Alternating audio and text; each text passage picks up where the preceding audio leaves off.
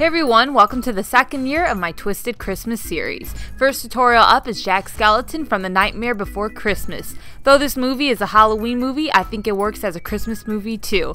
And watch out because tomorrow I'm going to be showing you how to recreate Sally. I created sugar skull versions of them and I was inspired by two pictures I will link down below. So if you want to know how to recreate this tutorial, keep on watching. To start the look off, I'm using a white eyeliner pencil to draw on the main features and details. This way, I don't paint white onto these areas, and then when I apply the black paint, I just end up with a gray color. It also gives you an idea of where everything's gonna be, so it helps cut down on errors. So like if you make your eye too big right away with the paint, you have to wash it off. With the pencil, you can kind of get an idea of how everything's gonna end up looking. After that, you're going to use a white paint to paint Jack's skin. I'm using Madeulook By Lex foundation brush to paint Graftobian's white body paint onto my skin. Bring the color down onto your neck to paint Jack's neck. If you want to give the illusion of a thinner neck, do not paint your entire neck white. Black and white paint can be a bit hard for people to paint with sometimes because you can really see the streaks with it, like the paint streaks. So what you want to do is you want to make sure your brush doesn't have a lot of water in it.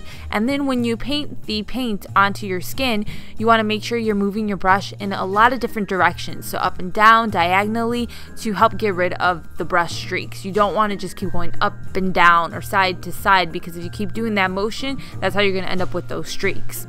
Now take your black paint and start painting in the details and features that are supposed to be black.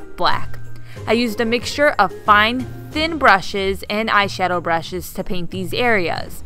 The smaller, fine brushes I used to paint around the details like the flower design around the eyes, and the bigger eyeshadow brush to paint in the larger areas like the eyes. For Jack's mouth, you want to paint a black line going through the center of your mouth to help hide your natural mouth.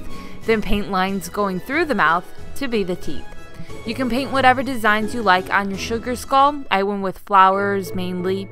Use the black paint to define Jack's neck by outlining it. Then paint around Jack's neck with the black paint to cancel out your natural skin color. Don't forget to paint your ears. You don't want them to stand out with this look.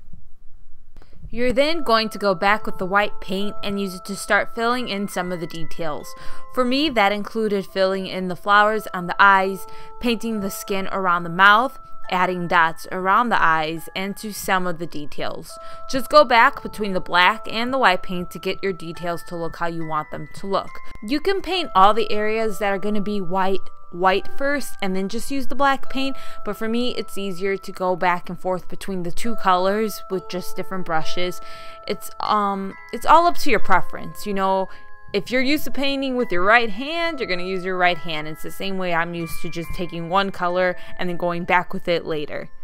It's just my preference to do it this way, so you can do it whichever way you like. I just feel like when I'm switching back and forth between the colors, it's easier for me not to end up like mixing them up too much where the black and the white will end up looking too gray. I traced out the suit using the white eyeliner pencil. I used eyeliner to shade around the bottom of Jack's neck. This area shouldn't be just a black solid color. You want to create depth there by creating a gray shadow there. So I just mixed the white eyeliner into the black paint to create this shadow. Now take your white paint and paint on Jack's shirt. Then go back with the black paint and use it to paint all of the areas that are black on Jack's clothes black. This includes the cat bow tie he has around his neck and the stripes going down his jacket or coat. I mean, jacket, coat, I'm not sure, but that thing he wears because he ain't butt naked. Time to switch over back to the white paint. You're going to start painting the areas that are white on Jack's clothes white. When you're applying the paint, if the white paint and black paint mix together and create gray in some areas, that is okay. For the jacket, that is perfectly fine because it's going to help shade that, and you really want to shade the jacket to make it look more realistic and make it stand out. It's perfect for the shading we'll need on the clothes.